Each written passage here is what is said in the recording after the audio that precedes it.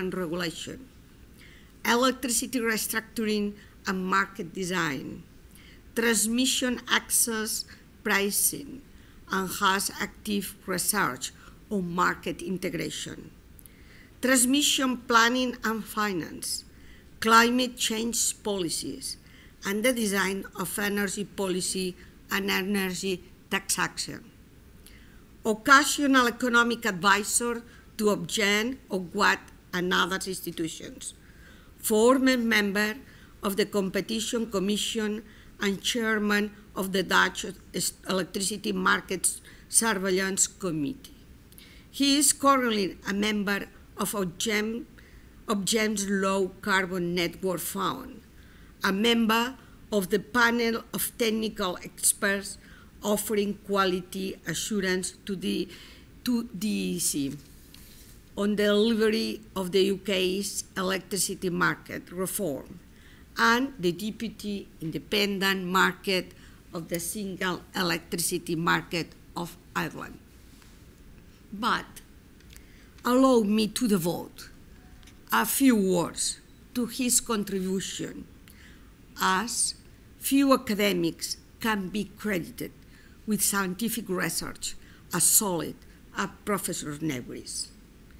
It is impossible to refer to all his work, but I would like to highlight some significant papers for me.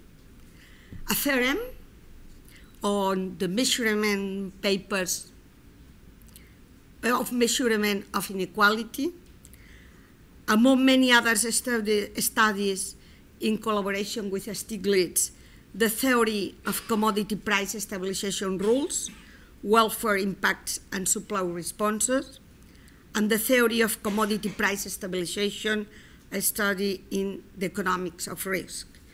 His article with Gilbert, Preemptive Patenting and the Persistence of Monopoly, which offers a new line of monopoly analysis. The role that asymmetries in size and cost has in determining prices, allowing for higher profit margins by large companies, while the smaller are price takers, is crucial. It's crucial in the interpretation of the exercise of market power. His article, Competition in the British Electricity Spot Market, marked a change in the methodology in the study of monopoly markets, especially electricity sector. Determining the pivotal role of plants is crucial in the electricity sector to establish, to know their market power. The privatization of the electricity sector required a uniquely designed market model and specific tools to analyze the conditions of competitions. Professor Newbery resolved this conundrum. Empirical applications and policy implications also occupy a large part of his work. Few scholars has been so influential in both the scientific community and policy. Professor Newbery, it is an honor, a pleasure to welcome you as the keynote speaker in this symposium. The floor is yours. Thank you very much, Professor Costa, and thank you for those very generous words of introduction. And it's a delight to be invited back again to Barcelona. Last time I was here at a different university, we were discussing electric vehicles as a way of decarbonizing transport. But today, we're going to talk about capacity auctions specifically. And I should immediately say that although, as Professor Costa said, I advise the government on its delivery and in particular of the capacity auctions, I'm speaking here as an academic, and I'm not going to use any information that is not already published. And indeed, our panel of technical experts does publish independent reports on the progress of market reform. Let me say what I'm going to talk about. I'm going to start with the problem of how you define security of supply, and this is really critical to deciding what you need to do. I'm then going to talk about energy-only markets, because that is the model of the target electricity model, the third package. And so the obvious question is, well, is that sufficient to deliver security of supply? And then I want to talk about some of the misperceptions that certainly affected our Secretary of State when he decided how much capacity needed to be procured, what the problem was that the capacity auction was designed to address, and what the remedies that were proposed, how they work. So I'll talk about the capacity mechanism and what initially was thought to be the impact. Whenever British policy is proposed, it has to be accompanied by an impact assessment so that one can assess whether it's sensible policy. We'll look at that. And then some of the criticisms that our panel made, and which I have subsequently published in a working paper. And one of the main criticisms we made is that the analysis completely ignored interconnectors. And since interconnectors were also argued to be improving security of supply, this seemed to be contradictory. So then we look at what happened in the auction in December and what lessons we can draw. So first of all, let's look at security of supply as the Europeans look at it. And you can see the orange bits means that there's less than 0% of so-called reliability margin above adequacy. But notice that the country that is singled out there, Germany, is surrounded by other countries, some of which have spare capacity. So the idea that you can treat each country separately is itself somewhat mistaken, and that is a theme I'll come back to. So let's look at how it's conventionally defined, the security of supply. And we start with the fundamental proposition of measuring the loss of load probability, which is the probability in any time period, in Britain it's every half hour, that the demand will be greater than supply. And I'll come back to exactly what that means in a minute. And then if you add up all those probabilities over the course of the year, you would find the loss of load expectation, the number of hours a year in which you would expect demand to be greater than supply. And then you decide what is an acceptable level, and in many countries it's 3 hours. I think in Belgium it's 8 hours, but in Britain it's certainly chosen as 3 hours a year. And you can work backwards from that and say, well, what does that imply the value of lost load is? How much would it cost you to deliver that security standard? And in Britain, it's £17, which I guess is about 22 euros a kilowatt hour. That is about 150 times the average price of electricity. So this is a significantly high price implied as the value of lost load.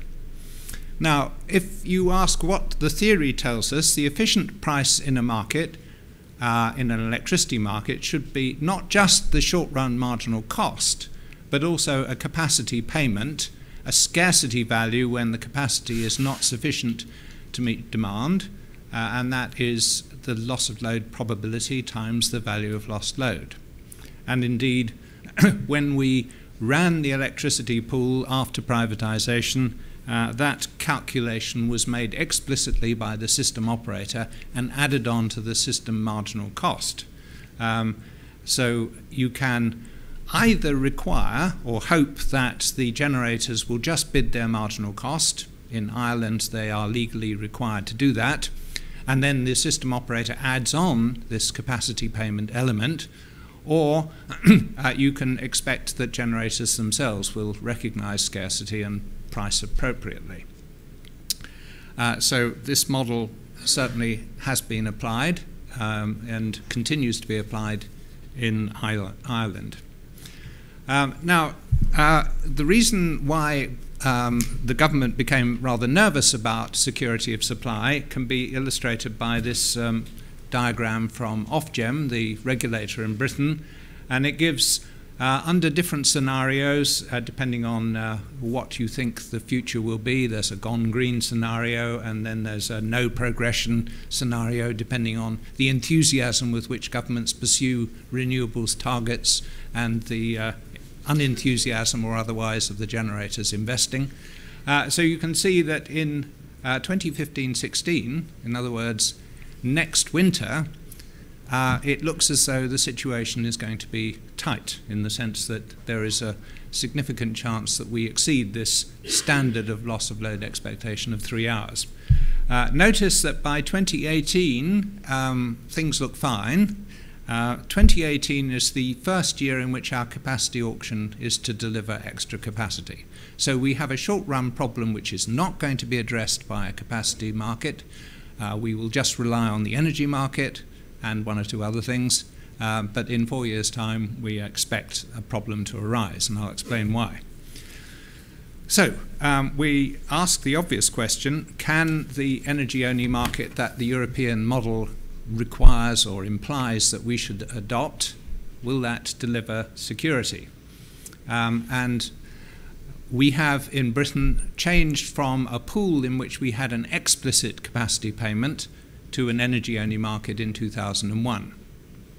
Now, what's the problem? Well, the generation investment, which we now need, lasts somewhere between 20 and 60 years. And if you're going to make an investment in generation, you have to decide what type, what fuel you're going to burn, what size, where you're going to locate it. So a large number of important decisions have to be made, but once they're made, you're stuck with them for between 20 and 60 years. So how much money you make, which is going to determine whether you invest, will depend upon the future price of the fuel you've chosen. So you have to decide which one it is. What the carbon dioxide price will be if you've chosen a fossil fuel, and then what you will have to pay to transmit the electricity, and also what the electricity price will be, and that will be determined not just by you, but by all of the other investors in the market and by trade over interconnectors. So that's a fairly challenging task, but there's a proposition that says if you were in long-run competitive equilibrium, and if you had perfect foresight and all the usual assumptions, or you had futures contracts so that you could hedge your decisions, then all the plants which are competitively justified would cover their full cost, providing you have this scarcity payment, the capacity payment, explicitly or implicitly included. So you do need the demand side in this model. It's not just the cost side that determines equilibrium. And in particular, you need the price to go high enough to cover your fixed costs. So what's wrong with that? Well, there are a large number of things wrong with that. Anybody who says the market always gives you the right answer has to explain to me how come we don't have futures markets for more than 2 years ahead. How come we don't have long-term contracts except for certain kinds of plant? And what is going to determine the price of carbon is primarily a political decision, and the political decision is very fraught. And indeed, we haven't successfully solved how to get a proper carbon price in the electricity market or any other market. So we are stuck with an unstable policy environment and a lack of futures markets. So to expect that this will deliver the right answer is pretty optimistic, and indeed no politician really believes that the markets will deliver, which is one of the reasons they intervene, and their intervention is one of the reasons the markets won't deliver. So we're in a catch-22 situation. But let's look at how the energy-only markets and capacity markets have worked in the past. This is relatively recent data, 2012, where we have an energy-only market. And what is interesting is France has much peakier prices than most of the other countries, and I've chosen the UK market index price, which is a day-ahead price, and the EEX price for Germany and the Netherlands price. And you can see the price duration curve is when the reserve margin gets tight for a certain percentage of the year, or a certain percentage of the hours of the year, the prices do rise. But they don't rise very much, except in France, where they do rise, and they have risen up to 3,000 euros a megawatt hour. And so prices can certainly reach scarcity levels. The question is whether they do so enough and enough of the time. Now this compares the pool price in Britain in 1998, before we abolished the pool, when we had an explicit capacity payment, and you can see that the capacity payment is the orange line at the bottom, so that's the pool purchase price minus the system marginal price, and that is the capacity element. So you can see most of the time it's zero, but for some of the time it does rise to quite high levels. Nevertheless, if you compare that with the balancing price in the energy-only market in Britain in 2008, which was a year of considerable scarcity compared to relatively recently, you can see that the balancing price was actually signalling greater scarcity than the old capacity payment. So an energy-only market, and certainly when you get to short-term balancing actions, which is when the scarcities often show up, can give you those kind of scarcity price signals. However, recently, and this is the balancing price in 2013-14, the prices never went much above £350 or 450 euros, which is far lower than the value of lost load. So quite clearly, they were not signalling any kind of significant scarcity. Arguably, the impending scarcity was still in the future. Now, what about the policy stability? If you could rely on an adequate, durable and credible carbon price, then you could make the right decision between gas, coal, nuclear power, wind, whatever. And given the complete failure of the emissions trading system to give an adequate or credible carbon price, that's the blue line in the left part of this diagram, the British Treasury announced in 2011 that the carbon price for the electricity sector would rise up to £30 a tonne by 2020